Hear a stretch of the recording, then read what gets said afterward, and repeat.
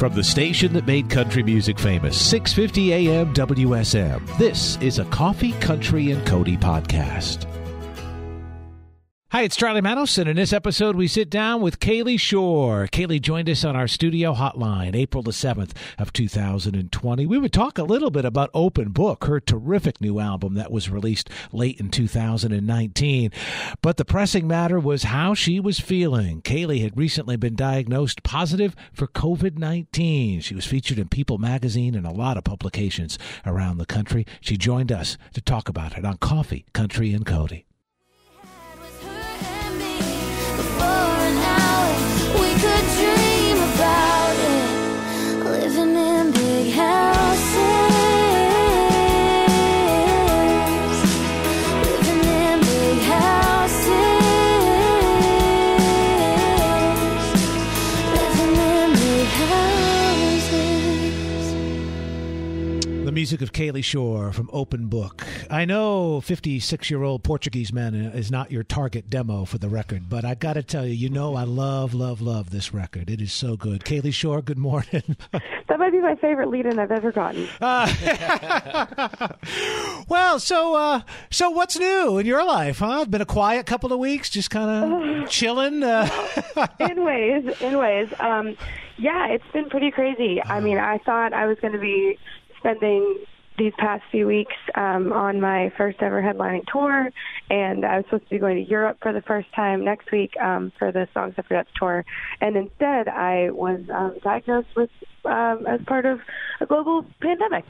So yeah, you never know what's happening. I can remember I was just sitting in my chair scrolling through Twitter, and your tweet popped up, and I'm like, whoa, did not see that coming, because you don't really see it ever come with anybody, but you think there were those in their 70s and 80s that maybe would be, at least in the general perception, more susceptible, but somebody's so vibrant and young and like 25, and it's like it just threw me. So I'm curious, in your life, had you ever had the flu, and maybe what the comparison is if you have?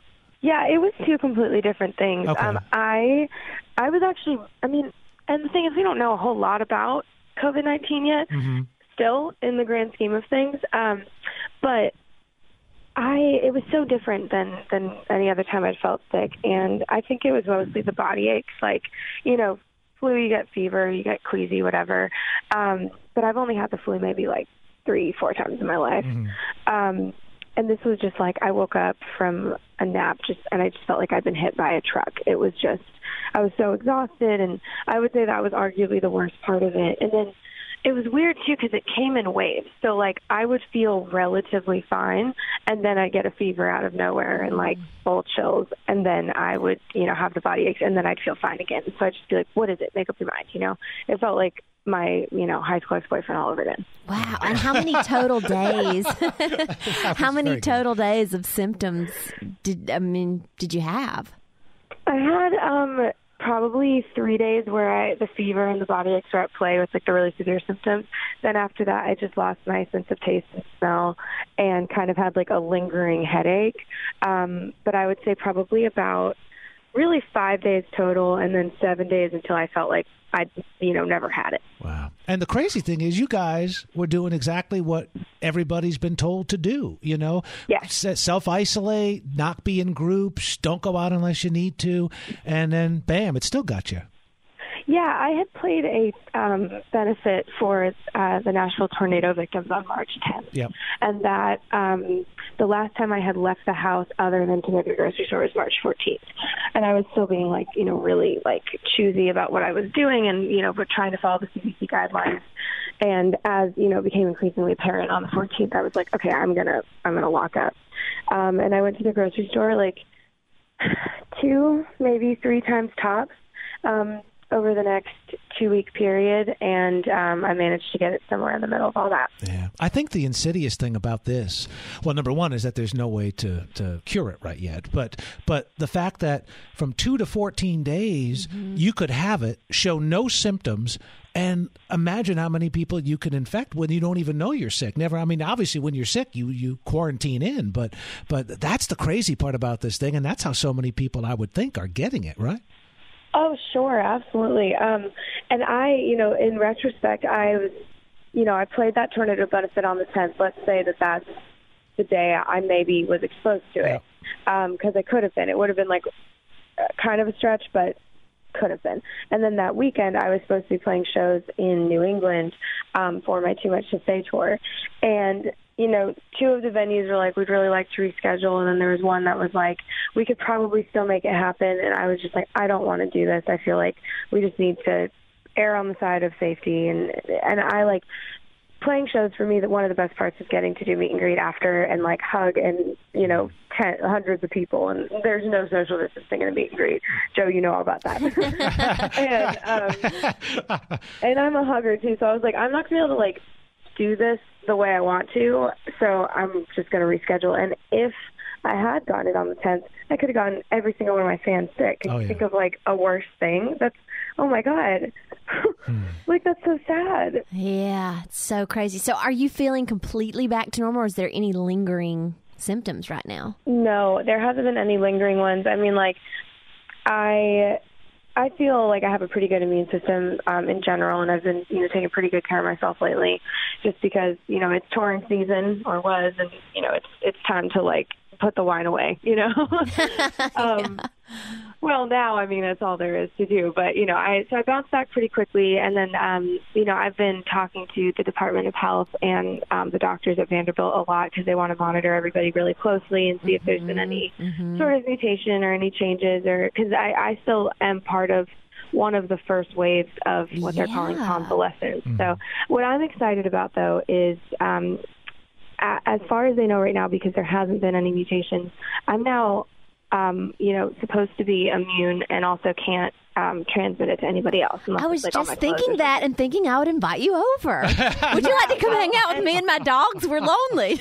No, well, and some of the doctors I've talked to have been like, like there's opportunities, like you could go buy groceries for elderly people, and I'm going to be donating my plasma because they're thinking that's going to be part of what can help, cure people of it. Wow. Yeah. I feel like Iron Man.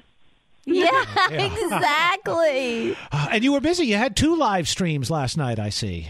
I did. I had 2 live streams. Those have been really fun, and I'm thankful, just for music and how so many things have had to stop, and that hasn't. I mean, yes, my life looks different right now than I thought it would, but I'm able to do live streams and interact with fans, and both of my roommates are songwriters that I met through Song Suffragette, so we're able to sit around the house and write songs too, and that's really special. So since you can't pass it along, any interest in a 6-year-old? I know one who has a lot of free time on his hands. So, hey, we're going to wrap up, and we'll do it on the other side of the break. But I want you to set this up as we say goodbye. Now, I wasn't joking. I love the record Open Book. It was so cool to be there when you played some cuts at the Opry, and when you came in on CD release day. You came with Dunkin' Donuts. You're such a great artist. But Alice in Wonderland is the first time that I just fell in love with that song. So the backstory on that and who you wrote it with, and we'll feature it on the other side. Oh, thank you. So I wrote Alice in Wonderland with my best friend, Candy Carpenter, and, she's played the Opry as well, and I remember there was one really special night where her and I did a duet together at the Opry, and then I got to play this one, and it was Opry at the Ryman, and we wrote this on my living room floor over a couple bottles of wine at like 1 a.m. So to see the journey of a song go from such humble, tipsy beginnings to something so beautiful and bucket list worthy was incredible. But we wrote the song, and it almost started as a joke because I had been dating someone really long term and watched the end of that relationship happen, and it was after 6 years. And I'd had someone who I was friends with for a pretty, several years. And it became increasingly apparent that there was something going on between the two of them within 2 weeks after the breakup. And I jokingly said to Candy when I was, being a little bit sassy, petty, whatever you want to call it, I was like, "Hey, Alice, how's Wonderland?" And she was like, "Oh, Kalie, that's the song." And I was like, "No, I'm just like being, joking because it's really named after someone named Alice." So it just like, keep fitting. The metaphor fell into place. We probably wrote the song in an hour, and I was like, dang. Oh, and then the craziest part after the fact is I looked in the last photo that him and I ever took together, and there was a vintage Alice in Wonderland poster in the background. No. Oh, Yes. You can't script that, right? You can't. I know. So this song feels really special, and I'm really excited to hear people playing it. I got to hear it on the radio a couple times this week, and it's been really, really special. Well, and I can do it from my couch. I am so glad you're feeling better. Thanks for taking a few minutes with us. And you, sassy, I never would have thought that. So. Thanks for listening to our Coffee, Country, and Cody podcast. Our program director at WSM Radio is J. Patrick Tittle. Our digital producer is Haley Hall. Marketing and promotions director is Amanda Cannon. And I'm Charlie Matos. If you like what you've heard, make sure you subscribe so you never miss an episode. And leave us a review on iTunes. It really does help new people find the show.